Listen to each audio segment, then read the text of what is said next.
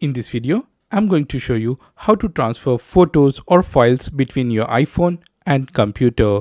But before we get started, make sure to follow and subscribe to iOS Droids. With that being said, let's begin.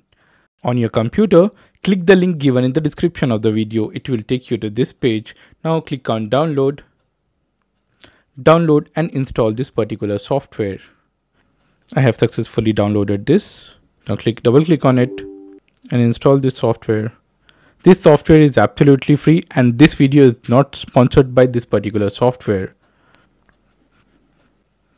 Now once the installation is completed, click on launch.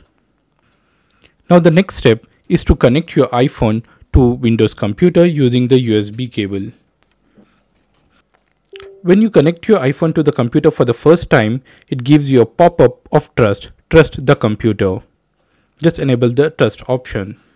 Now on your computer, it says device is connected. Click on OK.